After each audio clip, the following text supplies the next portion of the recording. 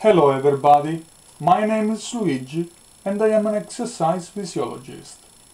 Shortly we will be talking about the conduction system of the heart. At rest, the heart beats about 70 times a minute and pumps about 5 liters of blood around the body. The heart is under the control of the autonomic nervous system, which regulates the cardiac activity to meet the body physiological demand. Nonetheless, the heart cells have the potential for spontaneous electrical activity and contract rhythmically.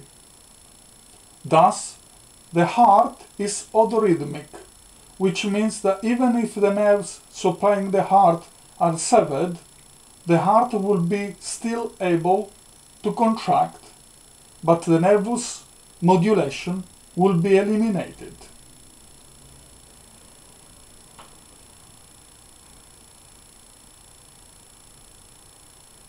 The cardiac conduction system regulates and coordinates the synchronous contractions to optimize the heart filling and its ability to pump blood. The depolarization and the repolarization of the cell's membrane causes the heart to contract and relax rhythmically. Let's see in a bit more details the sequence of events. In this graph I have prepared, the vertical axis shows the membrane potential expressed in millivolts, while the horizontal axis shows time in seconds. The yellow waves represent the change in membrane potential. The resting membrane potential is about minus 70 millivolts, and the depolarization is a change in membrane potential from negative to positive. And the wave of depolarization spreads throughout the conduction system. The continuous depolarization and repolarization cause the heart to contract rhythmically.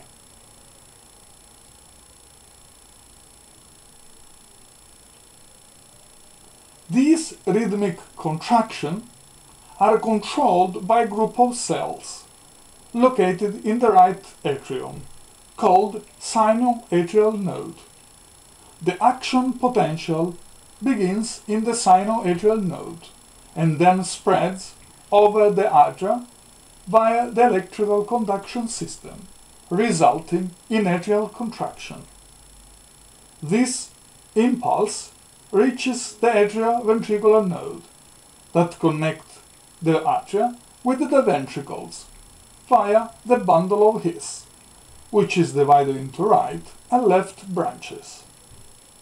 As the wave of depolarization reaches the ventricles, the conductive pathway branches into smaller fibers, termed Purkinje fiber. And through these fibers, the wave spread throughout the entire ventricles that contract.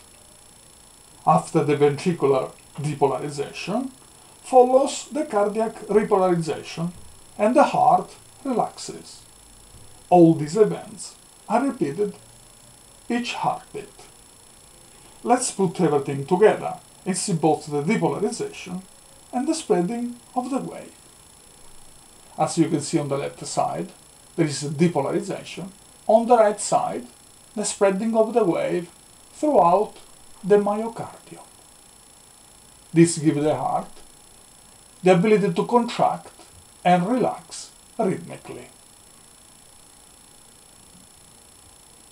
In conclusion, the cardiac electrical conduction system regulates and coordinates the synchronous contraction to optimize the heart filling and its efficiency to pump blood.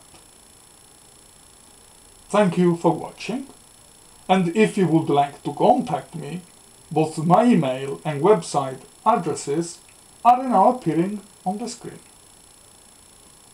In my YouTube account, also appearing on the screen, I have uploaded other interesting videos about science, both in Italian and in English language. So you can have a look there too. Thanks and bye for now.